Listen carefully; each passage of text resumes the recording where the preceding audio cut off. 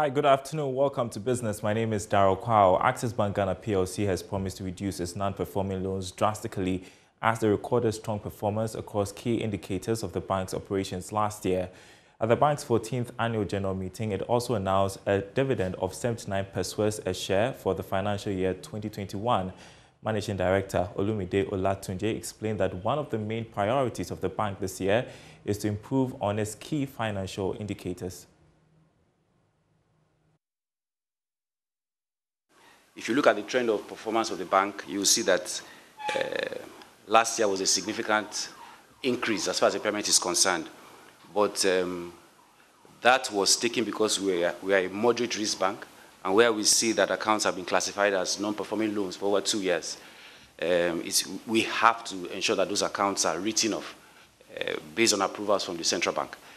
But I must assure you that we have taken adequate steps to ensure that we are in a position to recover those losses, working through the courts and through the recovery team and agents that we have employed as a bank to help us collect our monies back.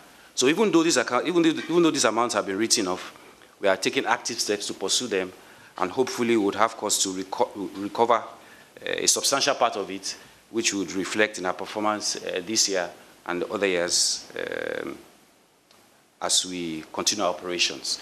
So rest assured, we are mindful of it, and we don't think it will reoccur going into the future.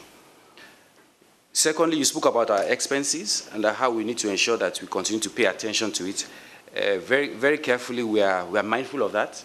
In fact, from an efficiency ratio standpoint, cost-to-income ratio, if you do the common sizing of our performance, you see that we are top 2, top 3 in the industry from a cost-to-income perspective. So we're very mindful of that.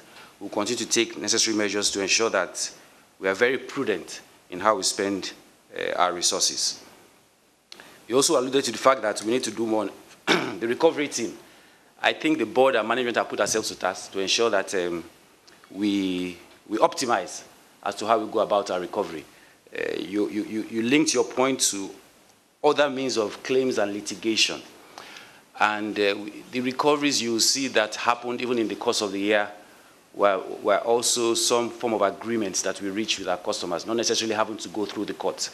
Because like you rightly said, it's quite expensive and it takes time. So where we see the customers are willing and have the capacity, we come into arrangements with them. So we are mindful of that opportunity, and we're taking full advantage of it on the cases that we think we can optimize using that approach.